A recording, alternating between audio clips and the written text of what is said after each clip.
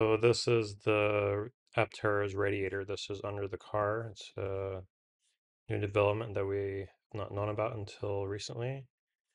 And I did talk to one of the engineers, and they said this is over-engineered. At this point, it will be smaller.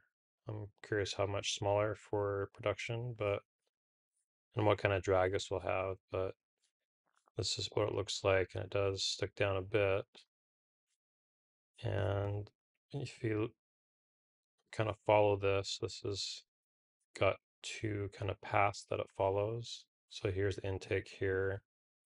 You can see how it splits on both sides here. And if we keep following that,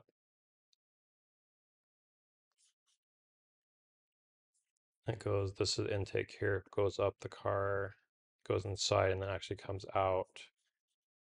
I guess you call this exhaust in a way, or there it comes out again. So the full kind of airflow is here. There's one on each side, goes inside, and comes out this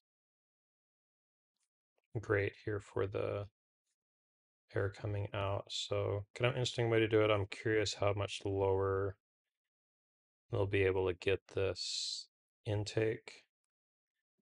It's pretty low. Be nice if they could cut this in half at least.